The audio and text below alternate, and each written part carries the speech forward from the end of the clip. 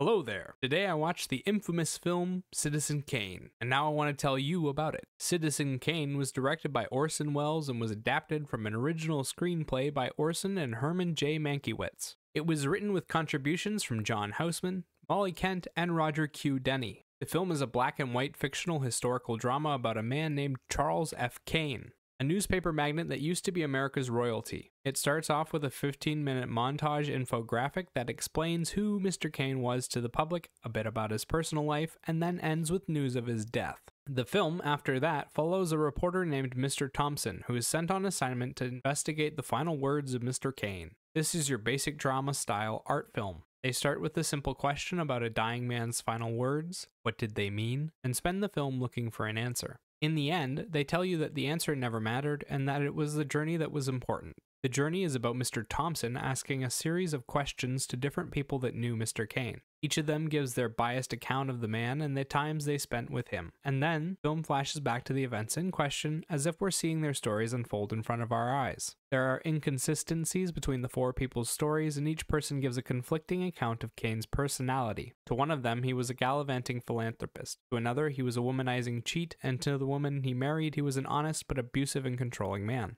Through the four of them, we get a more complete picture of who Charles Kane was, but as they continue telling their tales, it becomes clear that none of them knew him completely. Each considers him a lonely man who saw himself above the rest of the world, but none of them knows what his final words meant. When the reporter gets to the final person in his investigation, he realizes that the phrase is essentially meaningless, and relays the film's core message to the audience through a conversation with his coworkers. The film really only has one character and a few tertiary characters that act as a vessel to see him through. We learn little about his friends and family other than what's implied by their stories and performances. While their tales do paint a coherent narrative about Mr. Kane, they aren't that interesting. They're the kind of tales a heartbroken ex might tell or a former friend who felt scorned. As for the man himself, Charles Foster Kane operates his newspaper like any ideal-filled spoiled brat. He writes whatever he wants and claims it to be the truth no matter if it is or not, and does whatever he wants with his money. He puts on an air of humility, but the reality is he can't seem to handle it when people disagree with him, or won't do things the way he wants them to.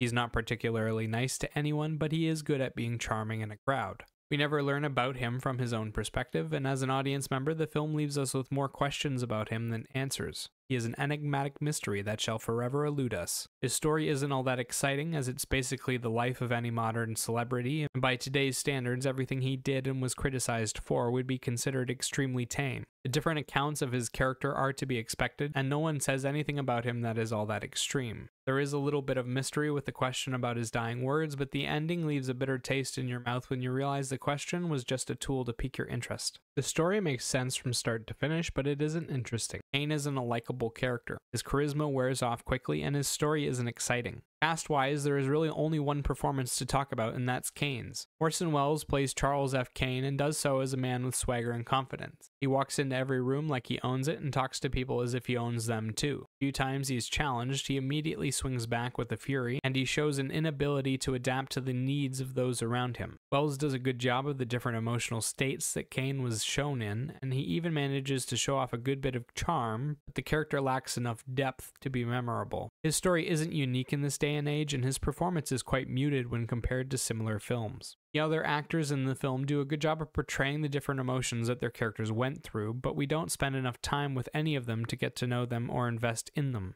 They're there to provide different snapshots of Mr. Kane. I would say that the general cast does a decent job of their roles, and Orson Welles even puts on a solid performance, but I don't think that anything here rises to the level of standout. Visually, the journey is fairly easy to understand but lacks any real excitement, and doesn't have any standout visuals. It's just basic shots of Kane in different environments, giving speeches, talking at groups of people, and the occasional conversation between two people. The entire thing is in black and white and has a slightly grainy quality to it. The most standout shots of the film are of Xanadu, the palace that Kane built in Florida. The building is quite an impressive location, and they go out of their way to show its history in the opening sequence. It doesn't get a whole lot after the explanation, but it was a neat location for them to film in. The rest of the film, aside from focusing on different locations and sets, revolves around conversations between Kane and the people surrounding him. The shots are fairly basic and they aren't always well lit. There are times when the characters' faces are completely invisible to the camera and we miss parts of their performance because of it. They did a good job of aging the actors throughout the film with makeup, and the visual journey was easy to understand, but it doesn't offer a good experience, or any truly interesting visuals beyond some of the locations that they filmed in. Sound-wise, the film is filled to the brim with scored music that follows each and every emotion of the story. The classical-sounding instrumental tracks fill out each and every scene from start to finish, and they do a great job of amplifying the feelings they want you to have. The music stands out as impeccably well done, but in today's day and age of big-budget films, this would be considered a standard scored track. The music is somewhat generic in the sense that many a film has tried to copy its sound since, but to modern film fans, the tracks will seem familiar. Overall, Citizen Kane is held up as some kind of masterpiece film that other films should aspire to, but it shouldn't be. It uses a boring trick to generate intrigue and presents characters that aren't interesting. Kane didn't do or say anything all that impressive by today's standards, and there are plenty of nuanced films out there about the lives of the ultra-wealthy. Well's performance, while good, isn't some standout affair, and the rest of the cast is only there to facilitate the stories about him. The soundtrack is well done, but it is all background instrumentals and the visuals are outdated and don't have anything special to offer.